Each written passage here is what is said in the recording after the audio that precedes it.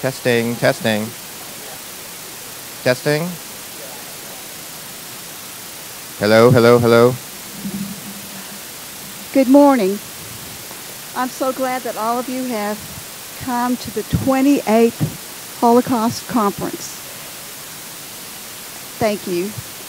I would like for you to look at the back of the program, and our sponsors include the Arkansas Holocaust Education Committee, the Jewish Federation of Arkansas, Temple Shalom of Northwest Arkansas, Congregation Itzheim, and the Department of Jewish Studies at the University of Arkansas. So we thank them for making this possible. We have a special event right now. 2 representatives from the governor's office have a letter from the governor to us. So this is Chris Fletcher and Stephanie Blevins.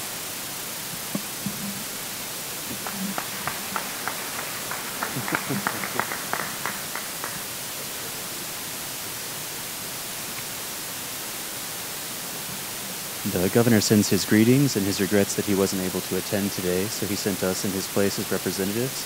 So I'd like to express warm welcomes and greetings to you and read this letter that the governor asked us to convey. Louder? Okay. On behalf of the state of Arkansas, I would like to welcome you to the Arkansas Holocaust Education Conference. Holocaust education is vital to understanding the humanity, upholding historical accuracy, and inspiring social compassion. Attendees of today's event will gain new insight as to why and how the Holocaust occurred and its effects that the world still feels today. As you participate in this conference, I encourage each of you to seek out new resources to share with students so that they may understand this devastating time in our history. I commend the members of the Jewish Federation of Arkansas and the Arkansas Holocaust Education Conference for making this important event possible. As governor, I wish you continued success as you educate the people of Arkansas. Sincerely, Governor Asa Hutchinson.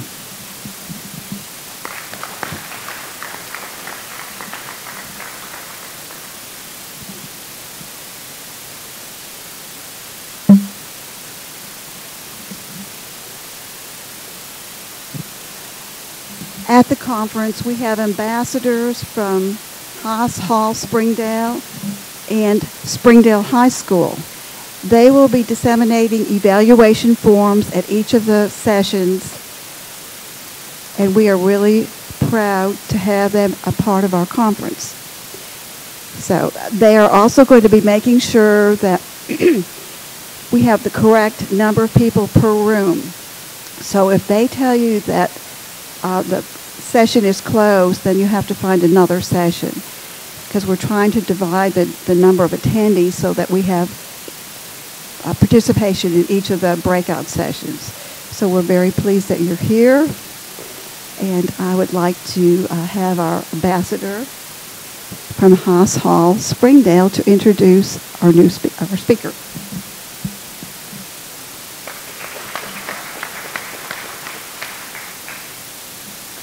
Dr. Dorian Stuber teaches in the English department at Hendrix College, where he specializes in Holocaust literature. He has twice been selected as a participant in the Jack and Anita Hess Faculty Seminar in the United States Holocaust Memorial Museum in Washington, D.C. In 2016, Salem Press published his edited collection, Critical Insights, Holocaust Literature, which is designed for students and their teachers. From 2018 through 2021, he is the Isabel Peregrine Odyssey Professor at Hendrix College, leading a project entitled Bearing Witness, Holocaust Literature and Education, in which he has trained students to become Holocaust educators. He is delighted to be returning to the Holocaust Education Conference for the 3rd time. Please give a warm welcome to our keynote speaker, Dr. Dorian Stuber.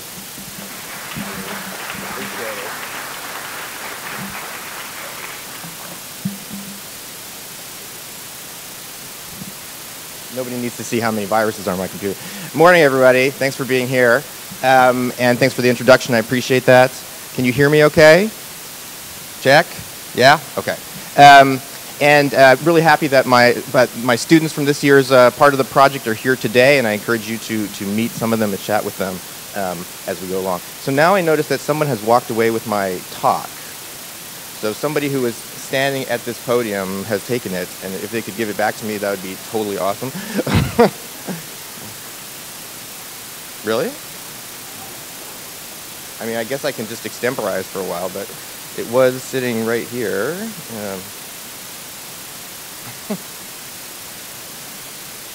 see if this is in his bag. Yeah, he said he didn't have it, but...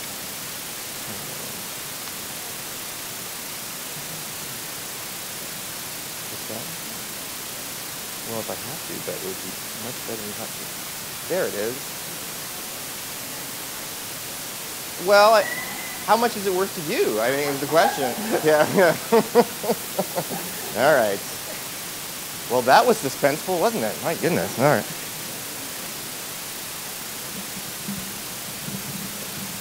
All right. It can clearly only get much, much better from here. All right.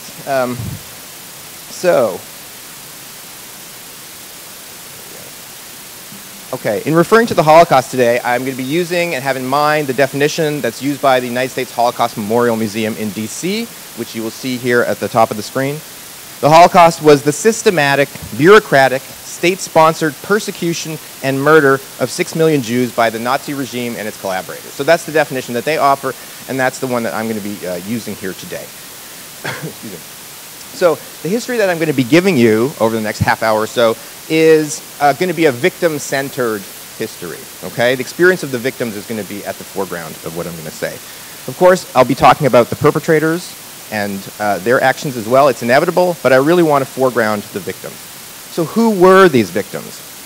The historian Deborah Lipstadt usefully separates victims into two different groups. So she talks about those whom the Nazis persecuted systematically and those whom they persecuted like irregularly, okay? Systematically, in other words, these were groups that the Nazis deemed they wanted to eradicate, if I could use that language, entirely, right?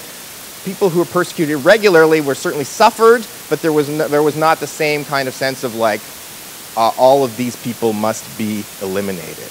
So you can see here, and there are a lot of different kinds of people who the Nazis persecuted. So there are over 20 different victim groups, and I think that's really important to notice. So just some examples here of some of the main groups who might fall into these various different groups persecuted systematically. Of course, the largest group here would be the European Jews. Then also the Roma and Sinti people. The Roma people, Sintis are Roma who live in southern Germany and parts of the Czech Republic, okay? The mentally and physically disabled, Soviet and Polish leadership elites, people like intellectuals, clerics, government officials. The Nazis were very keen to destroy that entire facet of those societies. Excuse me. And various ethnic groups in the former Soviet Union. So then, on the other hand, as it were, we have those who were persecuted more irregularly. Those could include political prisoners, anti-fascist resistors within the Reich, political prisoners from other anti-fascist resistors from other parts of occupied Europe, LGBTQ people, particularly German homosexual men and Jehovah's Witnesses, and also so-called asocials. This was the Nazis' kind of catch-all term for people who they didn't like, who didn't fit in, who they deemed unproductive. Okay. So I'm using Lipstadt's distinction here to give you a sense of like, there's a lot of different kinds of victims, and they're not all suffering in exactly the same way. All right. Now, having said that, and another thing, a little point I want to make here is that a lot of people don't know that it's the disabled who are the first victims of the Nazis to be murdered by gas. Right? We think of this, of course, as a crime primarily against Jews, and that's certainly the case. But this is pioneered, as it were, against disabled people in a state-sponsored euthanasia program that was active between 1939 and 1941.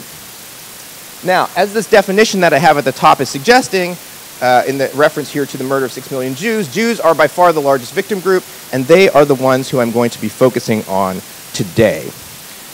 And most of the sessions that you guys are going to be choosing from are going to have a similar kind of focus. Okay, so we're going to talk about the Jewish Holocaust.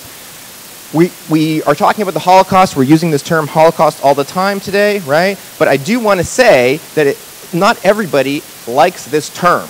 Okay, it's a kind of contested term in itself. The etymology of this term, etymology like is the origin of words, history of words, right? Etymologically, this term means burnt offering.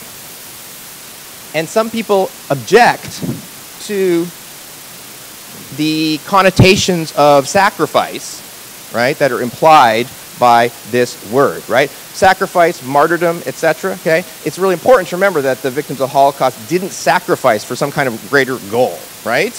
They were murdered pure and simple. So there is some kind of, there is some contestation, some disagreement about the word Holocaust, although, as the title of this conference suggests, it's the term that's become most prominently used in the English-speaking world, okay? So there are some other terms that people will use, and I just want to introduce these to you very briefly here. So you'll sometimes hear of the Shoah. This is Hebrew for catastrophe.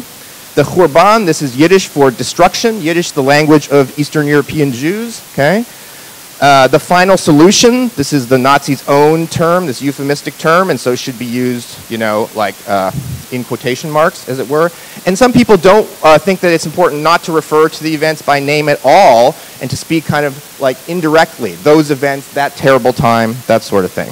Certainly, the Holocaust in the English-speaking world has kind of carried the day, used pretty prominently from the 50s onwards, and especially from the 1970s. There was a TV series in the 1970s called Holocaust that really galvanized the use of that term in America, and that's the one that we'll be using today, but I did want you guys to know about these distinctions in terminology. So the pre-war population of Germany, or the pre-war Jewish population of Europe, I'm sorry, is about 9 million people. Okay, 9 million people. And the Nazis murdered 2/3 of these people. So it's a really devastating attempt to destroy an entire people, thus a genocide. One mistake that people make sometimes about the Holocaust is to think that it happened primarily in Germany with German Jews as the main victims. In fact, it took place almost entirely outside the boundaries of pre-war Germany, and 97% of its victims were from outside Germany. Okay, this is something that people don't always necessarily know. Any ideas about the pre-war, the percentage of the population of 1930s Germany that was Jewish? What percentage of the population of Germany in 1930s was Jewish? Thoughts? Just shout out your answer. 30%? Half? 50? Also half? 40? Okay, big numbers. These numbers are way too high, less than 1%, okay? So we're talking about 525,000 people out of about 67 million, right?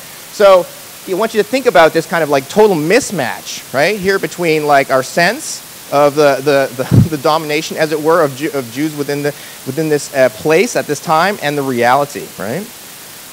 Another mistake that people make about the Holocaust is to equate it with Auschwitz in particular and the gas chambers in general.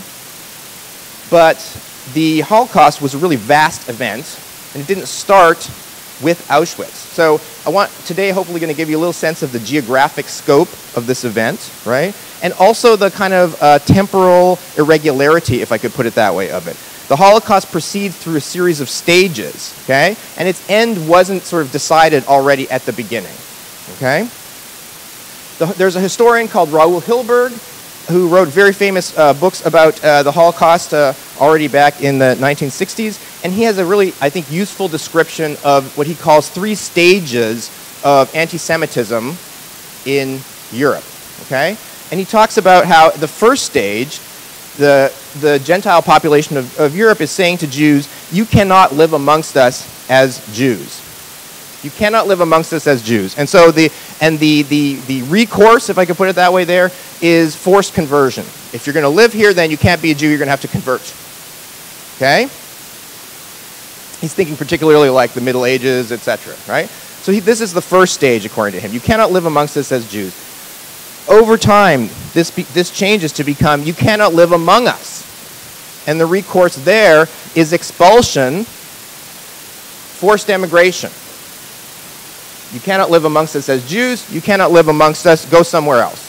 We don't want you here. To finally, the third stage, you cannot live.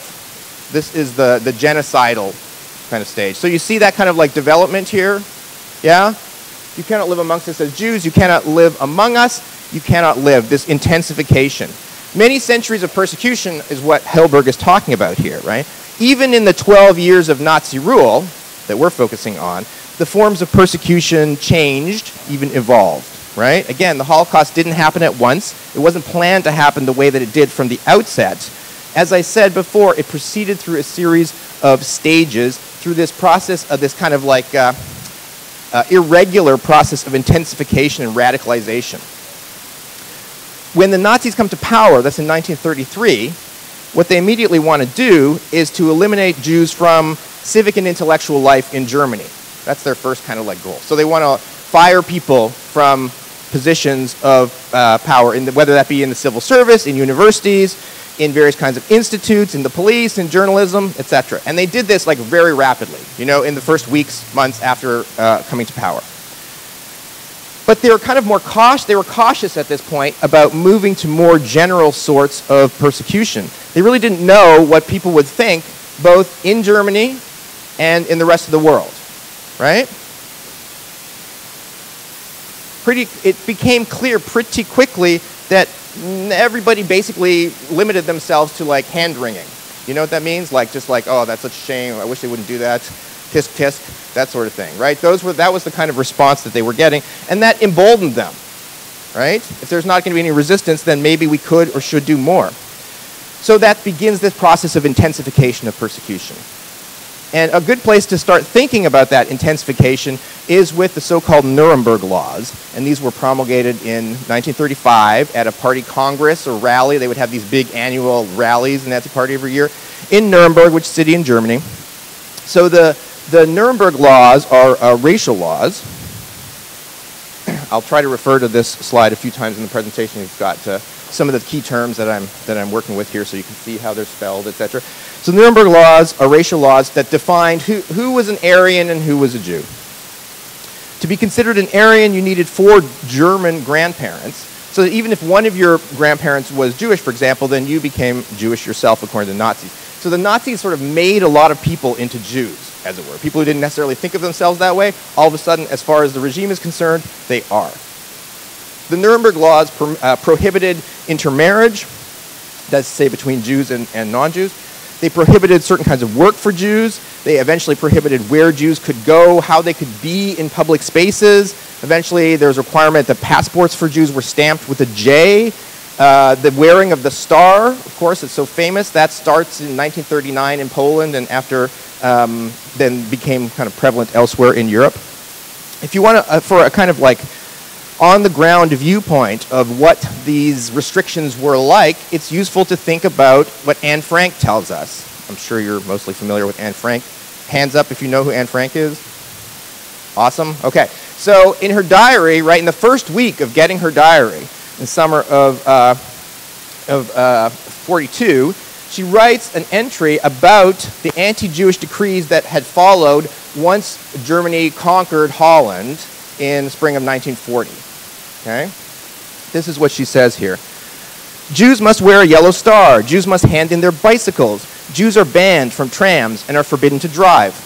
Jews are only allowed to do their shopping between 3 and 5 o'clock, and then only in shops which bear the placard Jewish shop. The point of this was that by the end of the day, there's just not a lot of food left, right? So it was kind of further kicking the teeth. Jews must be indoors by 8 o'clock and cannot even sit in their own gardens after that hour.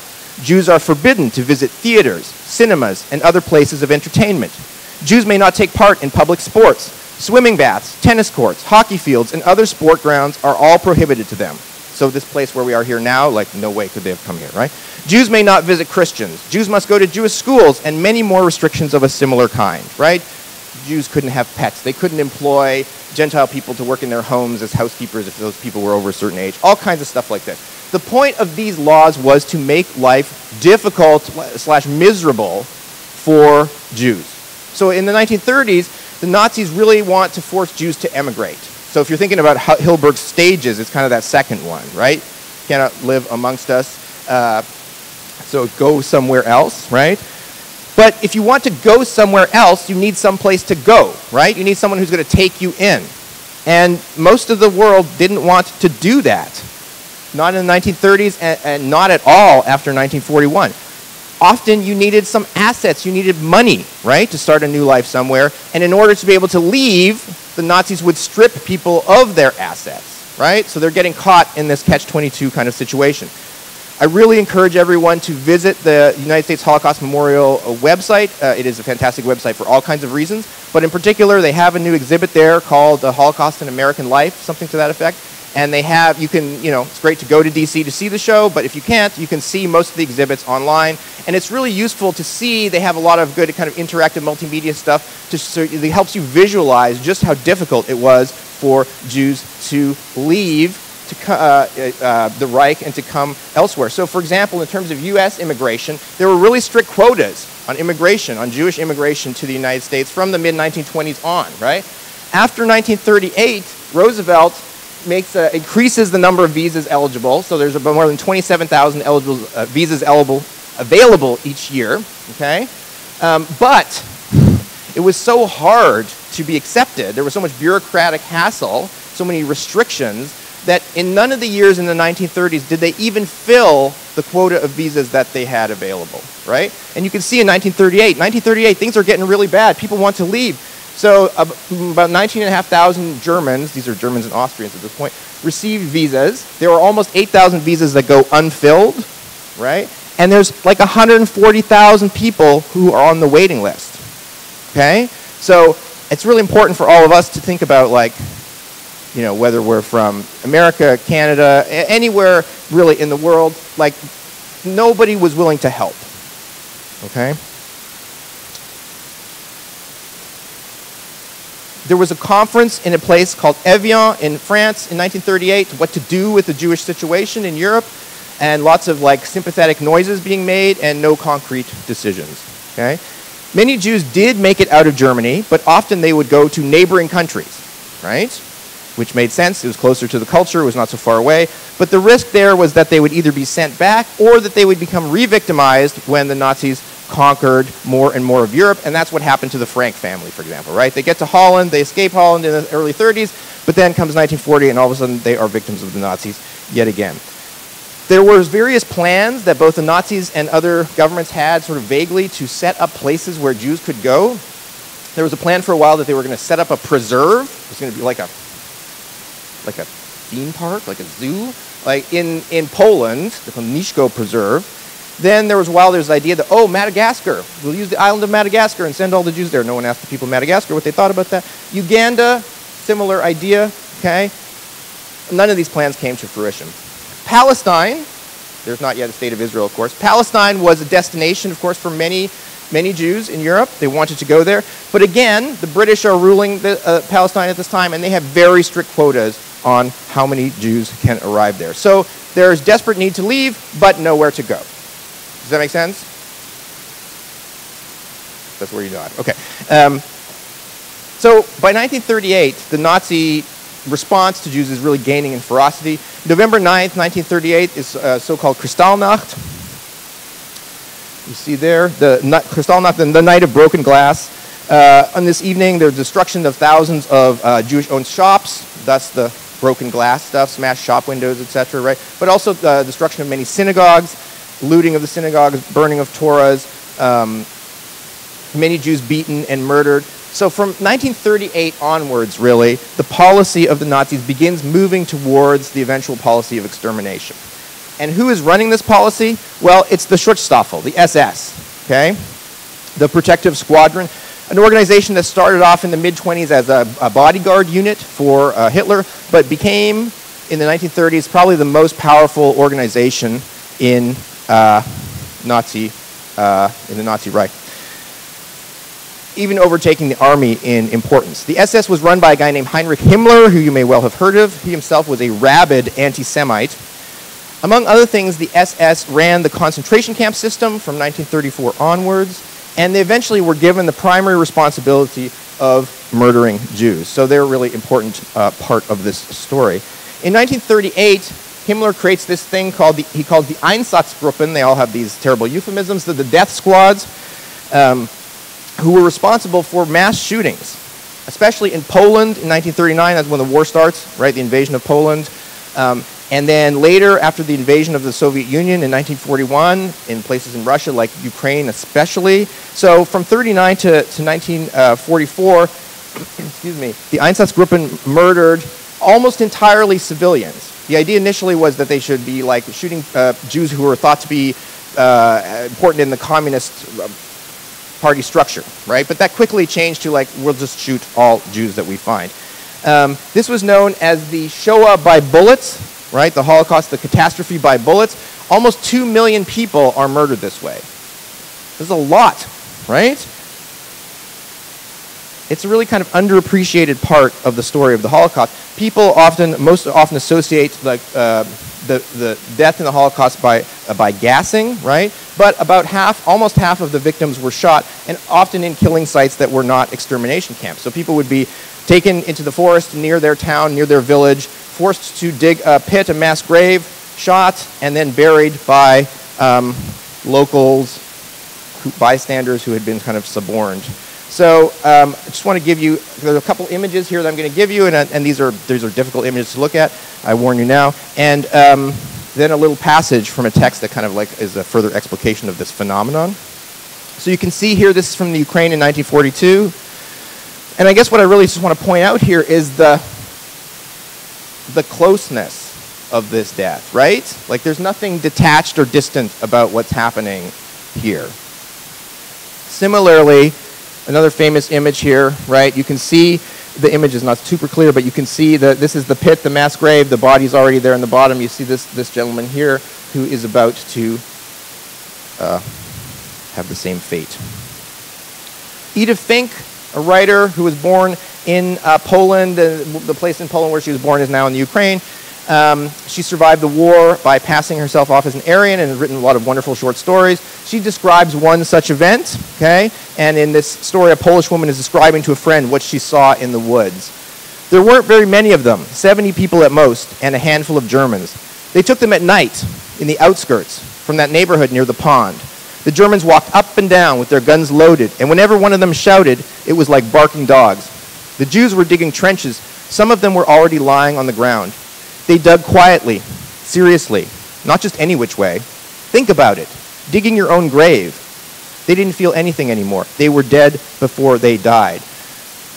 The whole process of dehumanization, right, that the Nazis are perpetrating here to make someone a stateless person, a person with no rights, a person who no one has to care for, a person to whom violence can be done with impunity, we really see this reaching its extreme in a situation like that, right? You might not be familiar with Edith Fink, although you all should. She's really awesome. But you might know Elie Wiesel.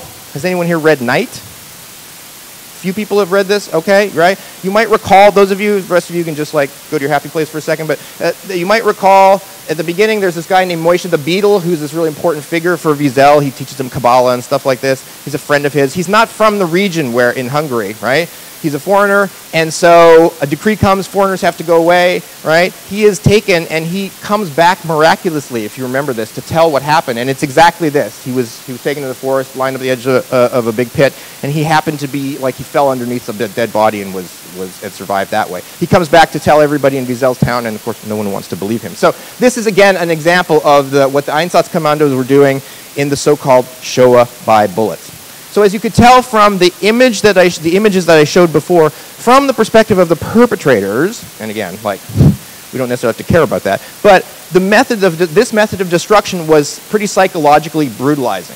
In other words, it was hard to shoot people all day long so intimately, okay? And Himmler himself, he's going to visit one of these executions in Minsk in Belarus in 1941.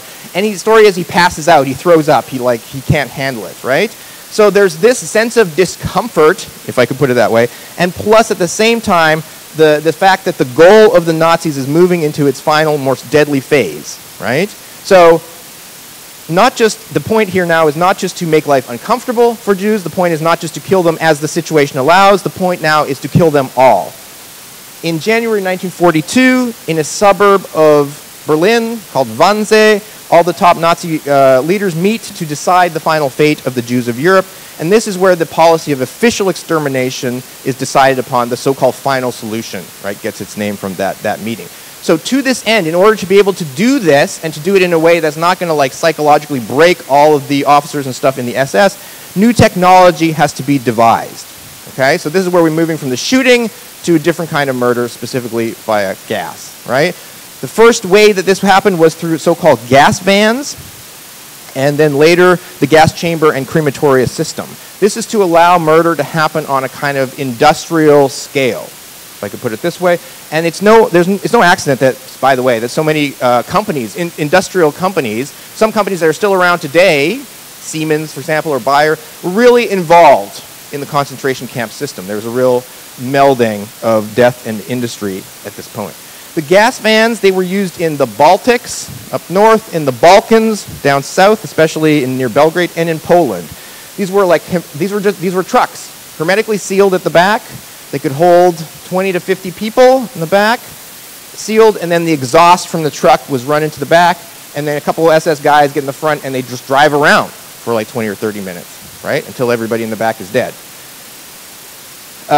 This turned out to be kind of a temporary solution for the Nazis because it was slow and painful death, and the perpetrators, although they didn't have to see what was going on, they certainly heard what was going on, and this was upsetting to them. So again, it becomes like not a solution, right? A more radical solution is needed, and that's the gas chamber and crematoria system that we kind of associate so strongly with the Holocaust, and this really becomes operational in 1941 and 1942. I'm going to say a little bit about that, but before I do that, I think it's important that we know a little bit about how it is that Jews, victims, more generally, got to that place. That was largely through a process of ghettoization. So already starting in 1939, with the invasion of Poland, Germans had confined Jews to ghettos in cities and towns across Poland, and then later across Eastern Europe. Ghetto is Italian for a foundry, you know, a place like where you make iron, because that was a location in Venice a long time ago of this foundry that later became a neighborhood where Jews mostly lived. Okay, that's where that term comes from. So Jews are living in ghettos across Eastern Europe, and life there is really miserable.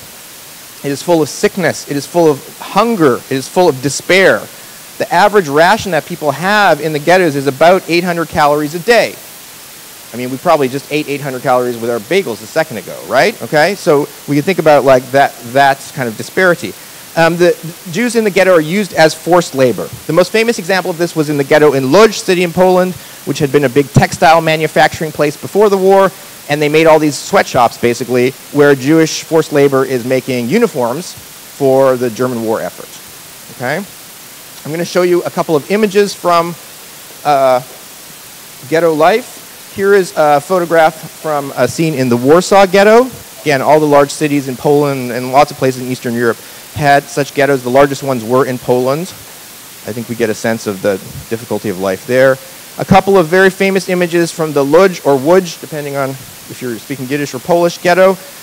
These are from a German accountant who was a photography buff and who took these really interesting color photographs. You can see here a street scene. And here's the image of what I was talking about, the sweatshops, they're making uniforms there. A guy named David Szarkowiak, he's like 17 years old, teenager, he's from Lodz, he's imprisoned in the ghetto with his family. He keeps a really remarkable diary. I encourage you all to read it. Just a couple of excerpts. Every page of the diary is filled with kind of these descriptions of like how difficult life was there. So the first entry is from July 5th, 1942. There's almost nothing to cook at home. Radish leaves are our essential food. I'm so weakened that I lie all day long as though I were dead. I don't read. I don't want to do anything. Slow death has begun. Szarkowiak did not survive the war. He died of typhus, as so many people did. Because all these people were crammed into a very small space and they're all hungry and frightened, disease is really rampant, right? Everyone's immune system is kind of destroyed, and disease swept through the ghettos. Another entry from August 23rd, 1942. Szarkowiak writes, I don't know whether it's because of the heat or because of some other reason, but bed bugs and flies have multiplied in our home, just as they have everywhere else. We have swarms of them at home. I'm sure the bed bugs drink half a glass of my blood every night. As for the flies, we just can't get away from them. The radical remedy for these plagues would be to end the war. That would solve this and other important problems as well. So you can see how Szarkowiak had a kind of a nice line in irony. His diary is really a fascinating thing to read. So the ghettos are happening all across Eastern Europe. In Western Europe, things are a little different, and that's because Jews there tended to be more assimilated. That means they were more integrated into mainstream life. They were less segregated. So it was harder for Nazis to kind of corral Jews into like one location the way they could more easily do in Eastern Europe. So there, Jews were deported to so-called transit camps. So these would be these camps, there's sort of one in each Western European nation, where Jews were being imprisoned. They were held there sometimes days, sometimes weeks, sometimes months, before eventually being further deported to the east. Okay? Anne Frank, for example, famously is a transit camp in Westerbork in Holland, before she was deported to Auschwitz and then Bergen-Belsen. The destination of those transports were the camps. And in our everyday language, we talk about concentration camps all the time, right? You're familiar with this term. I want to alert you to the fact that there is a difference in terms of the history of this time between concentration camps and extermination camps. By the way, the Nazis do not invent concentration camps. That dubious distinction would go to the British, who first used them in the Boer War in South Africa at the very, very end of the 19th century. Okay? But certainly the Nazis had their own spin on the concentration camp and made it a very robust part of their society. And they established these camps really, really soon after they took power, like within the first couple of weeks. And at the beginning, these camps were for political prisoners, like mostly communist, social democrats, people who disagreed with the regime more generally, right? And they were kind of like these large-scale prisons, okay? Lots of people died there. There was lots of brutality, punishment, etc. But the point of those concentration camps wasn't to kill everybody. All right? But the extermination camps, where the point was, in fact, just to do that, these are established in the fall of 1941. Again, as I said, because of the limitations of these other forms of murder that we saw before. They're sometimes also known as death camps, death factories. We typically today, scholars call them killing centers. Get a little sense of where these death camps were here. We're looking at Poland, okay? And they're primarily in the part of Poland that had been taken over by the Germans in 1939 but had not been annexed to the Reich. Specifically, they called it the General Gouvernement. So they set up these camps at Treblinka, at Belzec, at Sobibor. Then they also retrofitted, if I could put it that way, our existing camps in Majdanek, which is in the city of Lublin, and then, of course, Auschwitz, not too far from Krakow. The killing camp that they built at Auschwitz is Birkenau, Auschwitz II, really giant facility. Some of you may be familiar with it, right? They also established one in the Warthegau, in this part to become part of the Reich here, at Chelmno. Chelmno was the first stationary facility where gas was used for the mass extermination of Jews. And so by 1942, these death camps are fully operational. So 42 is a really significant year for understanding the Holocaust. It is probably the darkest year in Jewish history because both the Shoah by bullets that I talked to you guys about, the mass shootings, right, and the Shoah by gas are happening. They're both ongoing.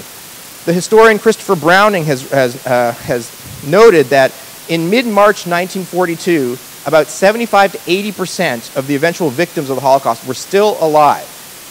So 3/4 of them are still alive in February of 42. By mid-February 1943, so this is not even a year later, right? 11 months later, the percentages are exactly reversed. 25% of the victims are still alive, 75% have been murdered. So this year is kind of like extraordinary in terms of its ferocity and horror. To add to that horror, Jews were forced to process the death of their own people in these camps, especially the so-called Sonderkommando, the special units, the special work details. These were work groups. Everyone who's in a concentration camp and selected for labor was in some kind of work detail or some kind of work group. These special work groups consist of men whose job, these Jewish prisoners, who were selected by the Nazis to perform a variety of duties in the gas chambers and the crematoria. Specifically, they would ensure that the prisoners undressed when they arrived in the gas chamber. They would then disentangle the bodies after the gassing and take them to the crematoria. They would shave the victim's hair. They would search the bodies for valuables, including gold crowns and fillings. All that money went to the Reich. And finally, they would burn the bodies in the ovens and dispose of the ashes. These people were known in the slang of the camps as the crematoria ravens. And I guess I just ask you guys to think about, like, can we imagine how psychologically damaging being forced to do this work must have been? The Sonderkommando were separated from all other prisoners. They knew more than anybody else what the so-called final solution entailed. Are you giving me the 10? The what? The 2? Really? A thought this thing was over at 9:45. Yes? What's that? 9:45, so 15 minutes, right? Okay, you're just trying to give me a little heart attack up here. Okay. They steal my text. They get my time wrong. It's just making it really hard for me. Okay.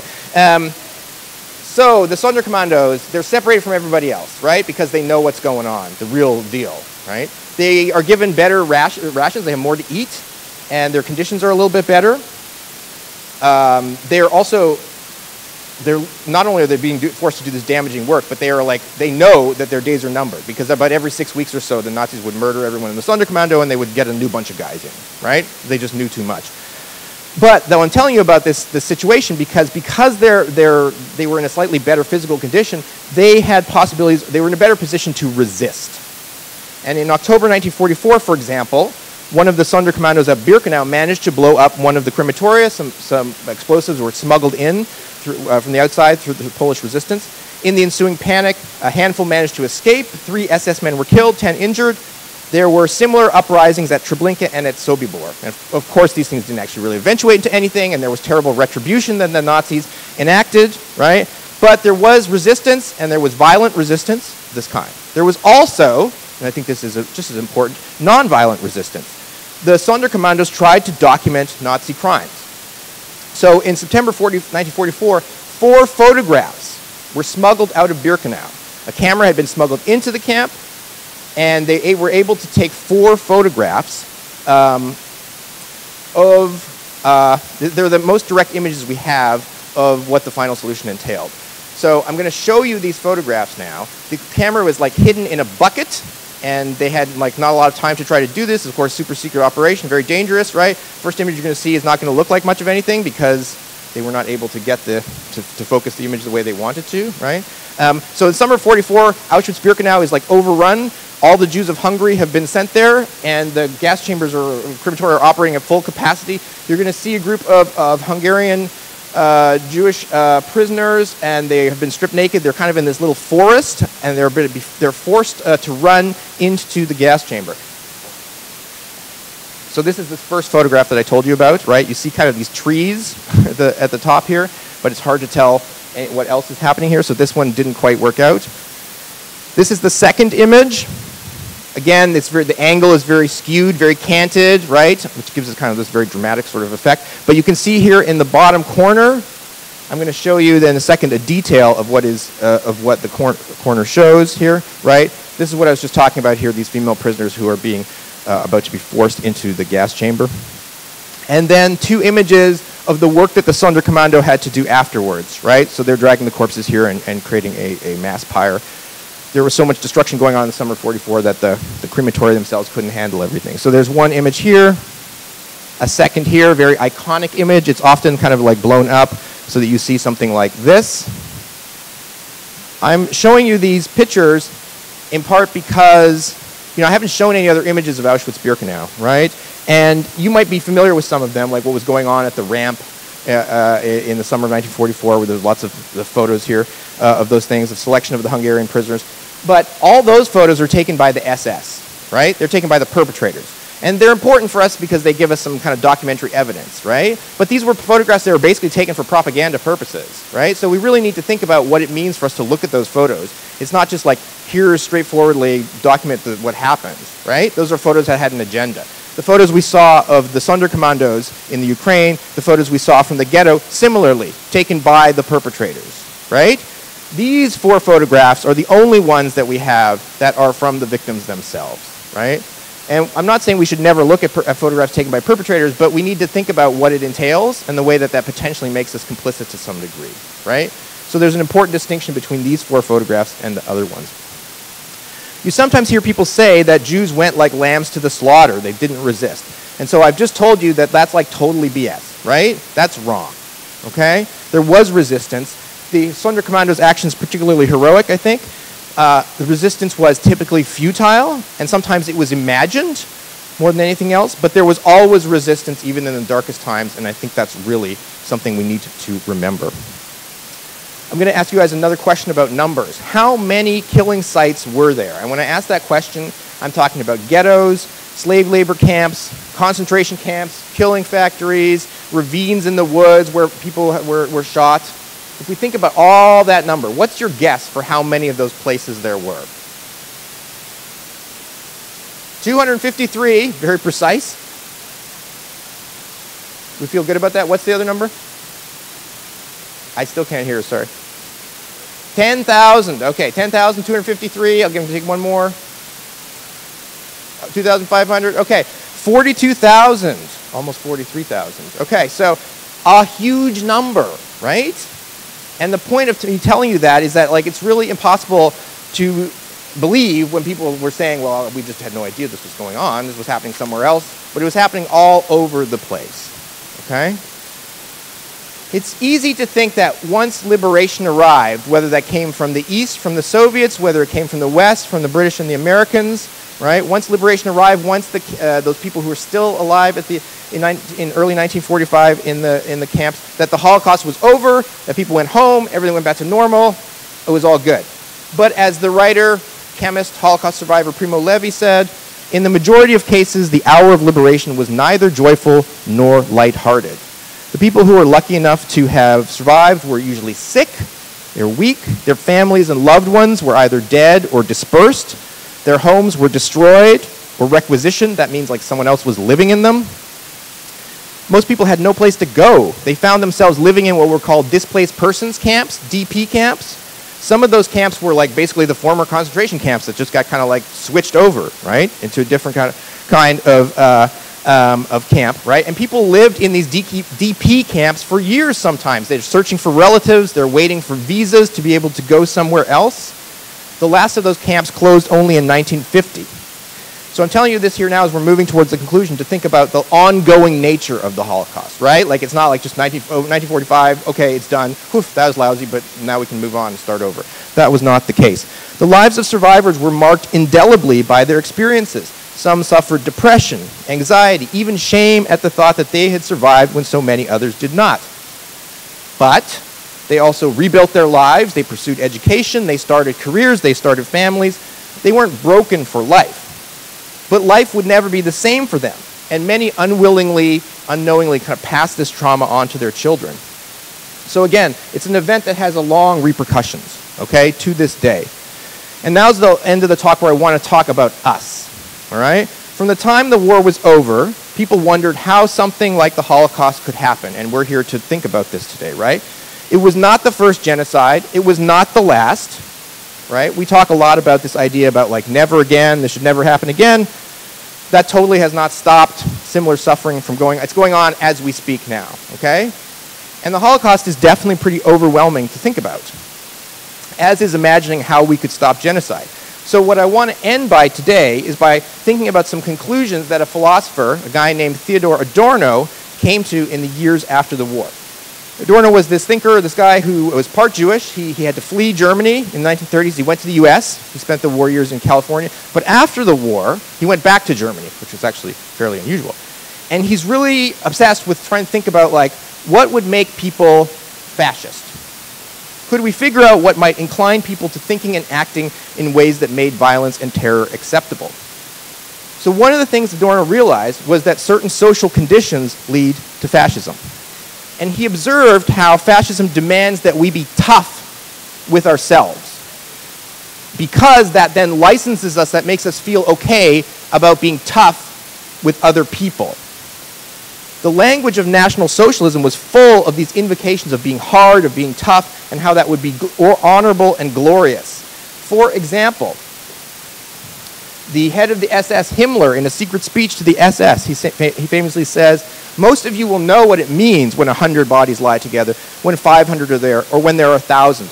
And to have seen this through, and with the exception of human weakness, to have remained decent has made us hard and is a page of glory never mentioned and never to be mentioned," right? So this invocation of toughness connected to glory that you see here, right?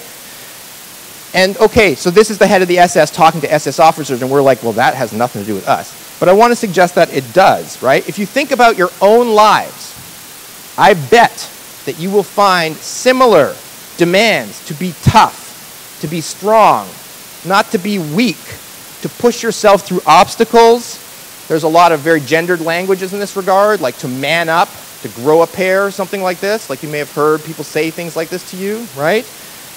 Maybe you've heard them from your teachers. Maybe you've heard them from your coaches. Maybe from your parents, from your friends, from yourself. Does this resonate? This idea of you got to be tough, you got to be to make it. The only way that we can combat fascism, Adorno suggested, is to admit to our weakness, to admit to all the anxiety that our current reality demands. There's like a lot to be anxious about. That was true then, and this is true now. It's a lot harder, but a lot more important to admit I am scared than to hide that emotion. Because that emotion, Adorno is saying, is going to come out in some form or other, and if you don't express it in a good way, it's going to come out in a bad way. It's going to come out specifically by attacking someone who is weaker, less privileged than we are. This seems like an important place for me to say that it's really tempting for us to think about the perpetrators as like monsters, right? As demons, as beasts, as sociopaths in some way, okay? The reason it's tempting is because we think that we aren't any of those things, right? So we give ourselves a kind of collective past. We're like, woof, some Germans did some crazy stuff back in the day. Good thing that we're not like that. Good thing we don't live there then, right? You should know that after the war, lots of Nazis, you know, the ones who don't kill themselves or aren't dead or whatever, many of them are arrested and they get subjected to this psychological testing, right? The Allies put them under this battery of psychological tests. And invariably, they come across as sane or normal. Like they don't all flunk the test. They're not all proven to be sociopaths, right?